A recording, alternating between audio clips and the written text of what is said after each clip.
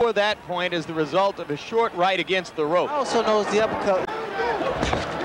Good body shot, but you need combination. Round one.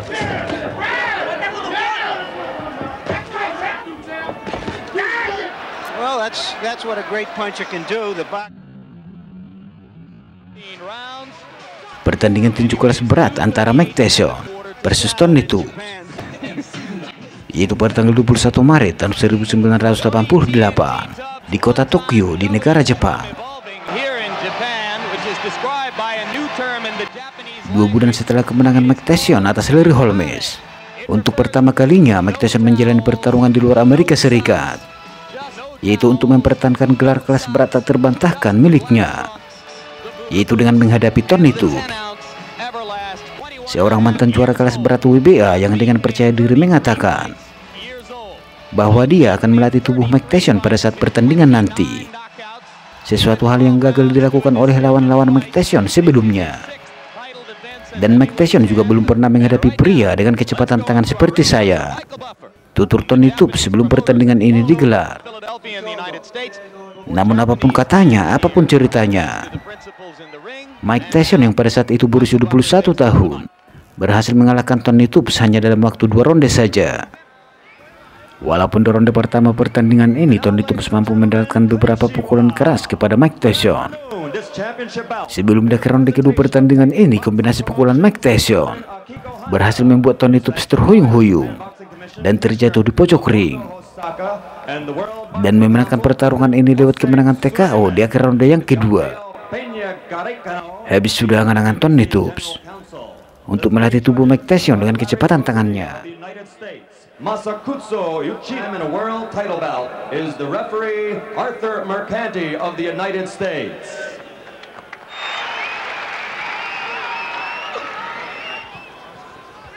Mike and Tony, you both received instructions earlier in the day, and therefore you know the rules. Bell, good luck. That's Arthur Mercanti doing his 6th heavyweight. Go. Mercanti says they're all set, and there's the bell for round one. Tubbs throws the jab, and Tyson responds in kind.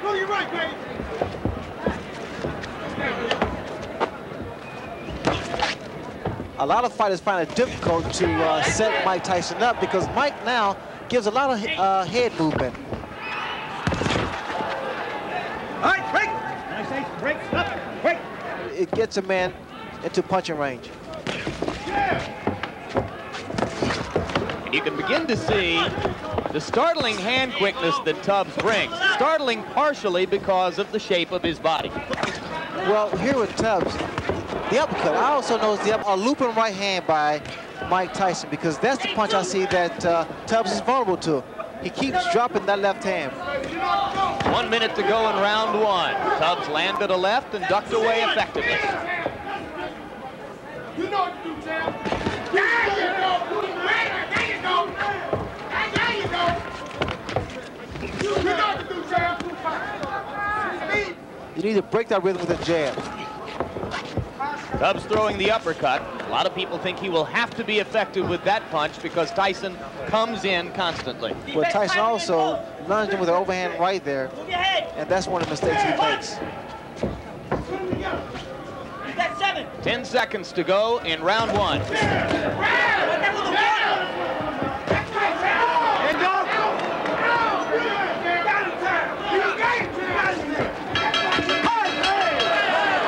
One punch after the bell. The talking in Tubbs' corner was done by trainer Odell Hadley. So now Hadley and Rooney have had their minute, and round two begins. Tubbs keeping that right hand up because the left hook of Mike Tyson to improve each time he steps into the ring. But what I see here in Tubbs is pretty much trying to get range so he can drop his right hand because in his corner they told him to drop the right hand. But the left hook lands, but it needs...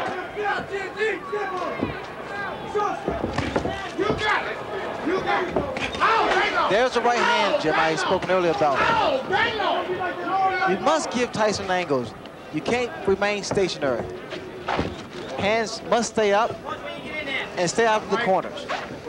But indeed, Tony acknowledged in talking with us, Ray, that you couldn't finesse Tyson completely. You have to be willing, as he said, to fight it. Well, you saw that double punch because the body shot, then the uppercut.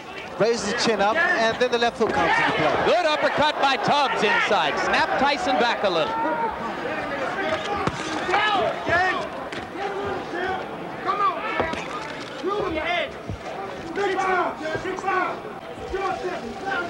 Tubbs has to be very careful. You notice he put both feet together, and that's easy to be knocked down or knocked off balance. He's trying to use his additional weight. Coming up on a minute to go in round two. Tony Tubbs so far appears in no way intimidated by Tyson's fury, as have so many of his opponents. Good left hook, good combination by Tubbs.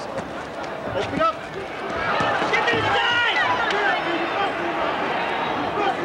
You know, Tubbs just trying to gain respect, and I think he's done that.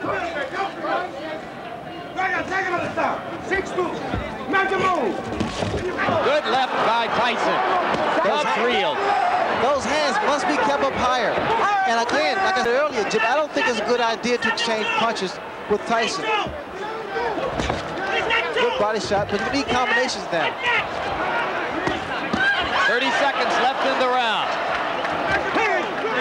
Both fighters have had their say here. I couldn't tell whether or not that punch hurt. Tubbs is hurt. Tubbs is hurt badly. It was a left hook. And it's over. Odell Hadley has jumped in the ring. The fight For that point is the result of a short right against the ropes. What was happening actually was that Tyson was wearing down Tubbs because Tubbs tried to stay inside and fight Mike Tyson's fight, which I thought was a mistake. 15 or 20 seconds. Well, that's what a great puncher can do. The boxing. Heavyweight champion, Mr. Mike Tyson. Once again, that's short left hook. And for those that say Mike is not really a one-punch knockout, I think they need to look at some films again. Puncher can do. The boxer is thinking all the time, and the puncher is punching all the time. The only thing I can say now is that if you thought that whale hunting was outlawed in Japan, we just saw that Mike Tyson hadn't heard about it. Let's take a look back at the left hands which did the damage. Well, Tyson now starting to find his range. That left hook there pretty much spoke for itself. It's self-explanatory because it was a short and powerful left hook that put Tony Tubbs down. And here Mike still showing chin. Well, he has a very good durable chin, but again, that's Mike Tyson there. And right now, let's go up to ring announcer Michael Buffer for the official statistics on this. Still, the undefeated, undisputed heavyweight champion of the world, Iron